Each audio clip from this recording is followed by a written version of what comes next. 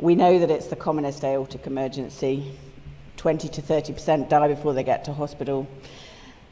The management of type B dissection is much more dynamic. For type A, it's very clear. If you're fit enough, you go to theatre and you have an operation. The definition of uncomplicated type B, I've sort of covered in the previous talk, but you can't have anything that needs immediate treatment. And so what, for me, composes best medical therapy? So it was touched on yesterday, but I think rapid diagnosis, we have a problem in the UK in diagnosing dissection. Whilst we talk about it at medical school, and it is definitely one of the differential diagnoses of chest pain, it seems that once you become a junior doctor and you're in A&E, you forget because you think everybody's having an MI or pulmonary embolus.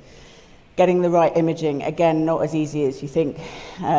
People don't image or do CT out of hours in certain places, which makes it tricky. The first and most important thing is giving the patient analgesia. If they're in pain, they will have a higher blood pressure than they should.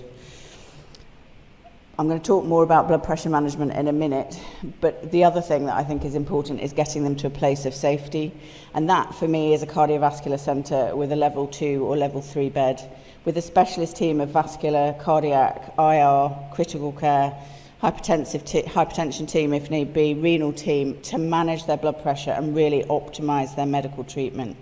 And you want tight control of their heart rate and blood pressure control, and you want an imaging protocol. The aim of your medical treatment is to stabilise that dissection flap, to prevent malperfusion, reduce pain and prevent early death. And you do that by decreasing their systolic blood pressure and heart rate, and you do that because you decrease the impulse wave that comes out of the heart, and you control the ventricular contraction force, which is the dP/dt ratio. 𝗏-Palmer, who did the original sort of medical management, showed that very clearly. And they showed that if you control people's blood pressure, they did much better, and it's not rocket science. So what is dP/dt? I talk to my registrars about this all the time. It's the rate that the left ventricular pressure rises in early systole, and it's one of the oldest measures of left ventricular contractility. And it represents the steepness of the pulse wave, and the best medicines for sorting that out are beta blockers and calcium channel blockers. And so this is the regime I use for blood pressure management.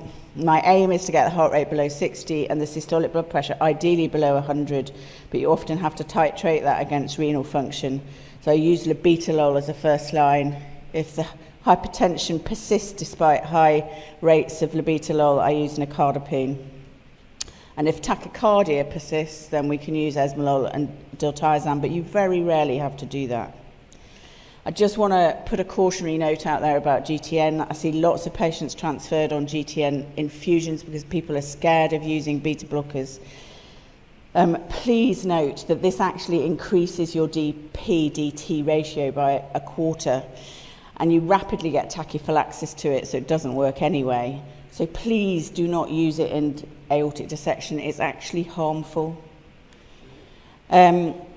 We want to decrease the blood pressure because we want to prevent them being a rapid expander, but we know that there are risk factors for aortic growth, and they're listed on this slide.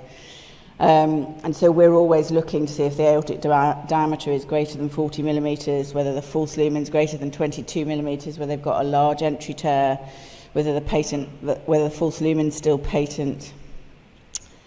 How do we do that? We do regular repeat imaging, so they're admitted, they have their initial CT that makes the diagnosis, and then they have a repeat CT scan at 48 hours after admission, even if they haven't had any new symptoms, because dissection is a dynamic process and you need to see how it's changing.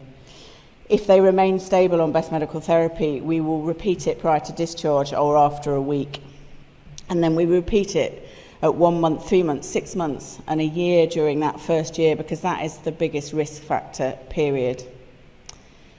In summary, I think that best medical therapy for acute type B aortic dissection is really important. We spend a lot of time talking about all the very exciting interventions that we can do, but you have to get the medical therapy right. And good blood pressure control and heart rate control, we know, improves prognosis. And so I'm going to leave all the other speakers in the session to tell me about the next part of the story for type B aortic dissection, which is the really interesting, controversial bit. Thank you very much.